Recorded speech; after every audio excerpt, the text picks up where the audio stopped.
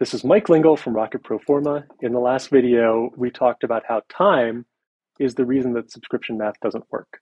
So the reason when I go in a spreadsheet and just do my multiplication, I have 1,000 subscribers at $100 a month.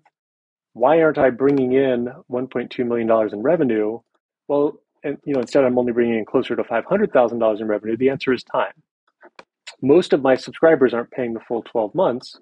They're paying less than the 12 months. And in fact, I sign most of my subscribers towards the end of the year because my sales are typically accelerating.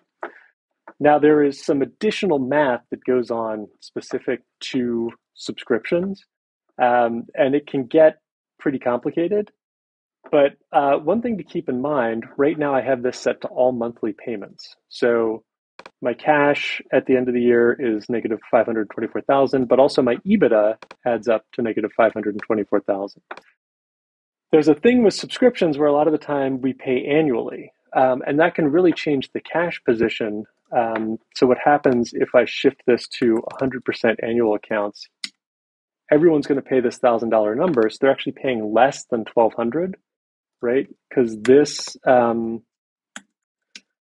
the $100 a month is $1,200 per year, which is more than the $1,000 per year. But if we take $1,000 per year and divide by 12, that's only $83 a month. And so if we set it to 100% annual and come back here, a bunch of stuff has happened. One is we've actually reduced our revenue because now we're selling essentially this cheaper thing. But we've dramatically boosted our cash position. Remember, we were at negative $586,000 in cash, and now we're at positive $22,000 in cash. So selling all annuals shifted our cash position by more than double. We went, by $600,000. So we went from a $600,000 loss to essentially a $0 loss. So we made $600,000 in cash by selling annual subscriptions. That's cool. I recommend selling annual subscriptions. The problem is if I budget for annual subscriptions and have all this extra cash and I go raise money based on those projections, I may not raise enough money. So what I recommend is being pretty conservative. Like, let's say I'm only going to do 10% of annual in the first year.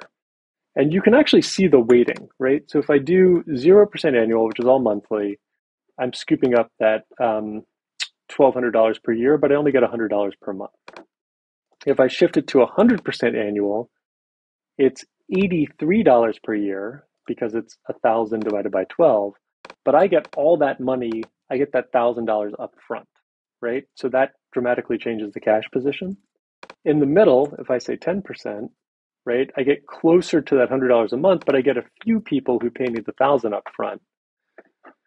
And so that saves me $100,000, but I still need to finance $500,000, and I need to go raise enough money to cover that first year.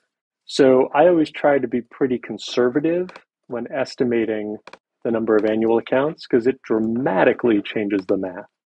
All right, I hope that helped.